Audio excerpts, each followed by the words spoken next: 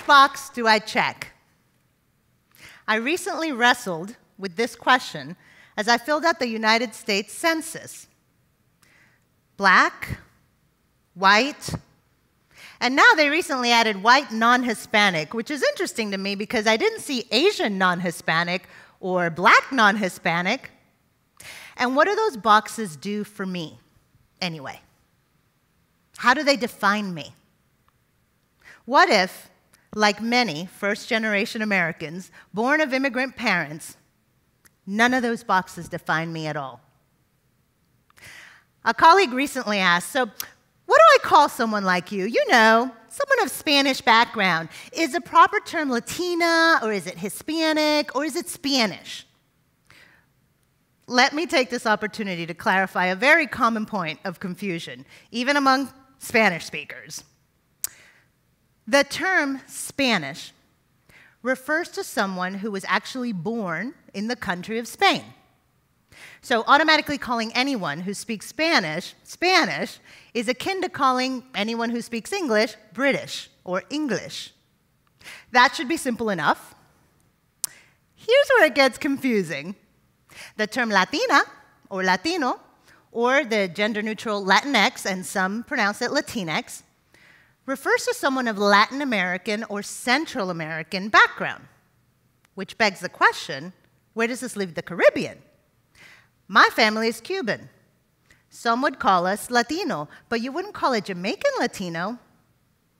Okay. What about the term my mother abhorrently refers to as the H word? The term Hispanic was actually introduced by the Nixon administration for the 1970 census. It sought to put an umbrella over everyone that spoke Spanish in the Caribbean and Latin America. Well, great, that covers Cubans, but not Brazilians, who are in Latin America but do not speak Spanish. Their language is Portuguese. So they would be Latino, but not Hispanic. Confused yet? Don't worry about it. Many people are. So many people prefer to identify with their country of origin. Colombian American, Mexican American. Some would call me Cuban American, but that, I feel, would be more appropriate for my mother, who was actually born in Cuba, came to America when she was 7 as a Cuban exile. She grew up in, was educated in, and became a citizen in the United States. Why can't I simply be American? That was the burning question when I was growing up, listening to rock and roll, playing the Eagles on my guitar, obsessively watching MTV, and turning my nose at my parents' salsa merengue music. I considered myself as American as apple pie, though I do prefer my grandmother's Cuban flan. Sorry. But the problem was that when I was growing up, no one on American TV or radio looked like me. The women celebrated in the videos always had long, feathery blonde hair, light eyes, and skinny hips. That was the symbol of beauty. Even in Latin America, the Telemundo soap opera stars also look like this, white being deified.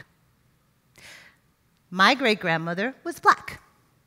I inherited her curly hair and her voluptuous curves.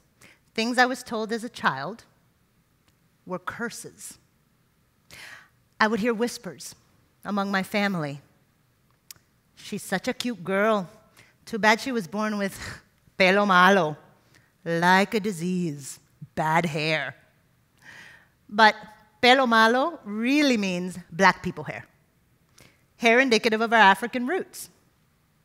Girls who looked like me when I was growing up were going through painful measures to actually iron the kink out of their hair. We were starving ourselves in an attempt to lose our curves. I would get snapped at. Don't eat that cookie. It's only going to make your big butt even bigger. I was 12. And I constantly felt ugly. And like I didn't belong anywhere. Not really black, not really white, not really Cuban, and apparently not American enough. Oh, my family would proudly argue, tú eres cubana, you're Cuban. But when I identify this way with someone who actually just came from Cuba and they say, oh, what part of Cuba are you from? And I say, oh, I've never actually been to Cuba. Then they say, tú no eres cubana, tú eres americana. You're not Cuban, you're American. Can't seem to find the answer that pleases everyone. When I was 17 years old, my first week at New York University, I met this Nuyorican boy who wore his culture like a badge of honor. And he asked me, so what are you? I said, what do you mean?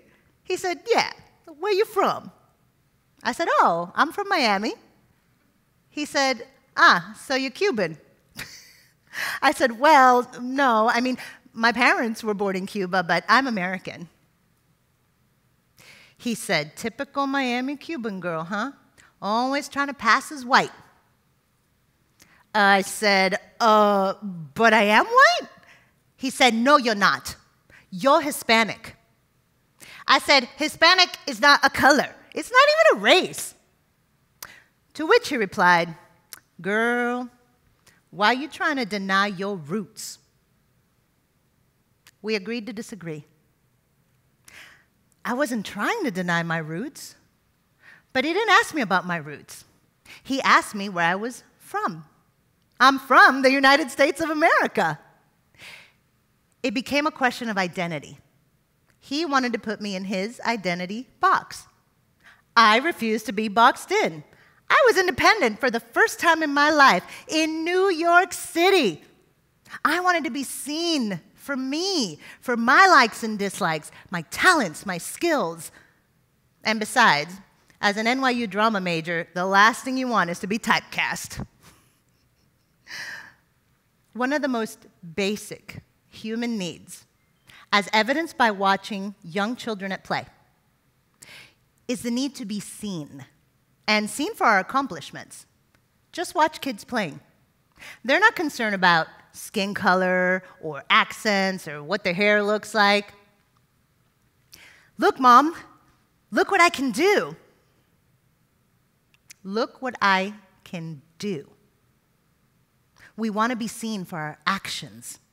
The only box children are concerned with is the sandbox.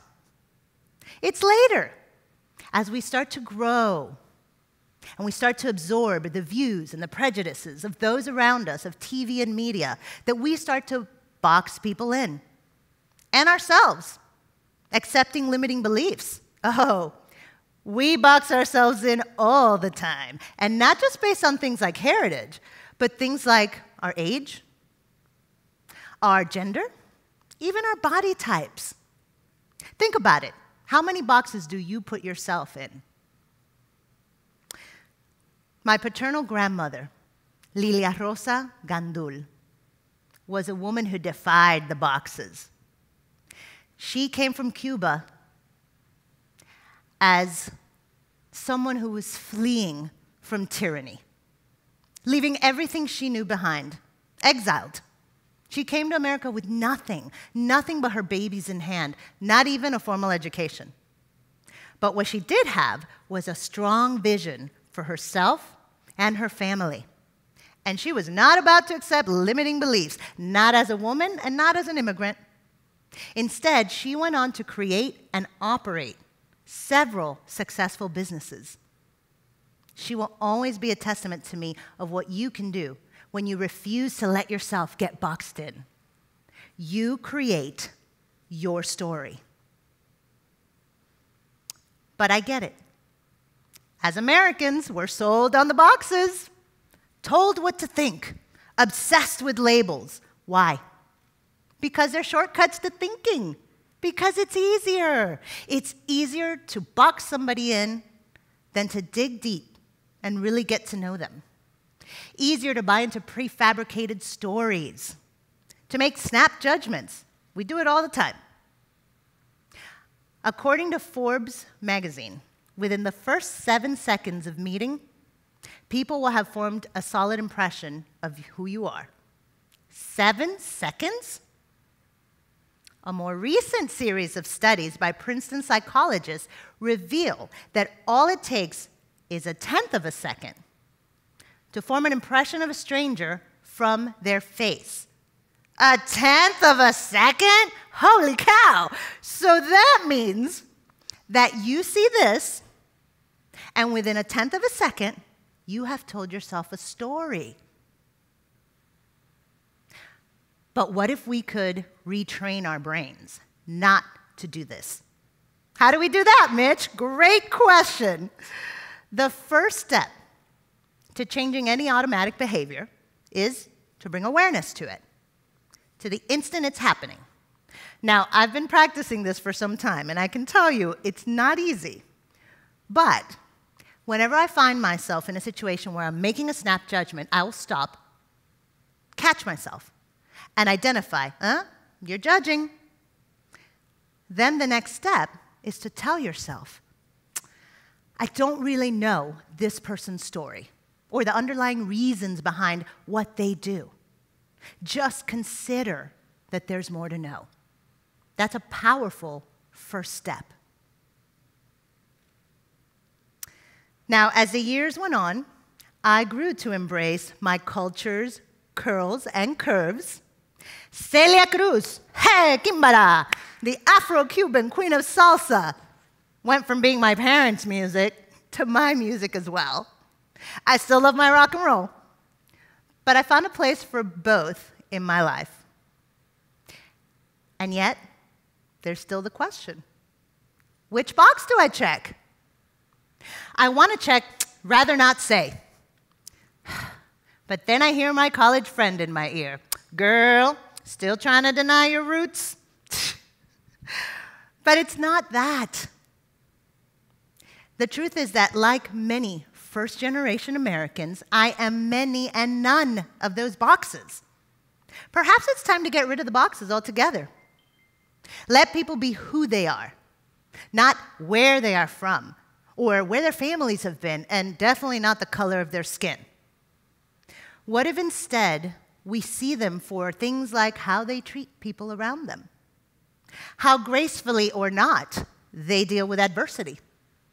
See them for their true accomplishments. What if instead of asking, so what are you? We asked, what's your story?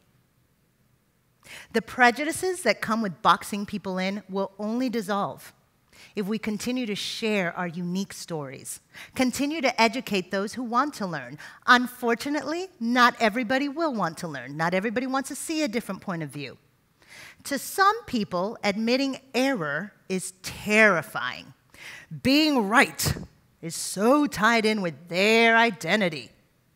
Often when I'm coaching my executive clients, I'll ask this question. Do you want to be right, or do you want to be effective?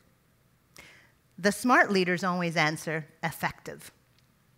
The only way we will be effective and influence some positive changes in our society is not by focusing on those who are too closed off to learn anything, but focus instead on those who do seek to understand. The flip side of this is, don't be afraid to be wrong, and admit when you're wrong. Don't be afraid to ask a question that you fear might sound stupid. Who cares? If sounding stupid leads you to greater wisdom and understanding, isn't it worth the temporary embarrassment? I mean, it's like yoga. Sometimes you have to fall on your face a couple of times before you master a new pose, right? Eventually you get it. So I want to invite you to do two things. One, dig deeper. Stop boxing people in. Instead, ask meaningful questions. Have diverse conversations. Really get to know the story of that person in front of you. It may seem fantastic. And two, stop boxing yourself in. You don't belong in a box. You have a history. Embrace it in all its beauty. But you also have the power to create your story moving forward. Don't let others place limitations on you based on which box they think you should check. You create your story. It's time we all flew beyond these boxes together. It's time to stretch our horizons. Thank you.